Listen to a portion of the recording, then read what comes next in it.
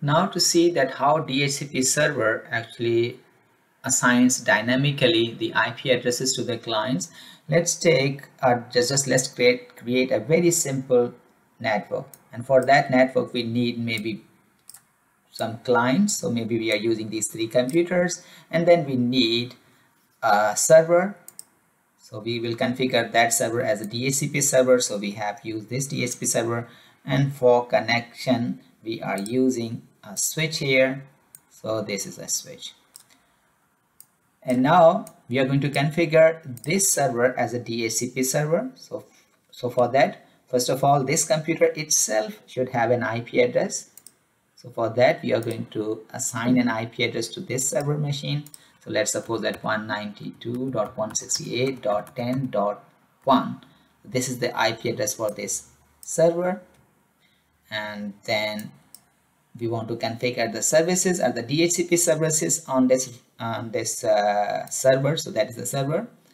So for that, we just go to the services, and here you can see we have different services, but we are going to configure the DHCP services there. So we click on DHCP, and once we click on DHCP, we will have a window here. So for that, we can see we have different options. First option, for example, we have this pool name.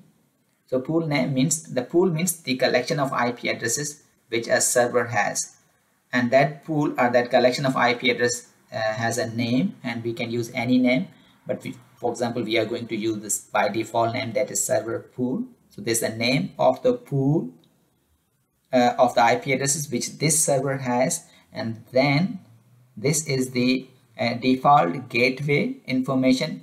For example, we want to not only send the IP addresses, but we also want to send the default gateway information to the clients. Then we can give that information here as well. So that's, for example, 192.168.10.10. Let's say we want to advertise this default gateway, and then maybe DNS. So for example, 1.1.1. This is the DNS information which we also want to send to the clients when we receive a request for the IP address. And then start IP address. So let's suppose that we are saying that our pool will have the starting IP address from 11, because we just use 10 here, and 192.168.10.1 is the IP address of this server machine itself. So we start from 11, and this is the subnet mask for that class C IP address. And then how many users, for example, in our network we have. Let's suppose that we have 10 users on the network. So we say maximum number of users 10.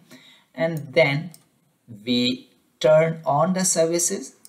Remember, turn on the services and just save this configuration on this DHCP server. So we have saved this configuration there, and now we have this all information which we configured there.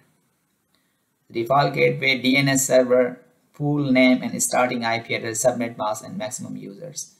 So let's close it, and now just we need to make connection between this computer switch and the route and this DHCP server. And for that, let's take advantage of this connection, that will select automatically the connection type. So just I'm going to press it, and also pressing the control button on the computer, and now just connect this PC to switch. So click on the computer, then the switch, click on this computer and the switch, click from switch to this DHCP server. We have made all the required connectivity. Just press escape button there, and then we have this connectivity, and maybe just click on this fast forward button. Now we have the connectivity. Now we have this DHCP server. Let's verify if these clients can receive an IP address from this DHCP server. So for that, I'm going to this computer and then desktop and the IP address. So in this IP address, we have these methods. One of the method is static. So manually configure the IP address like 192 or whatever. But this time we have configured the DHCP server. So I'm going to select DHCP, and you can see it's requesting for, and the request is successful.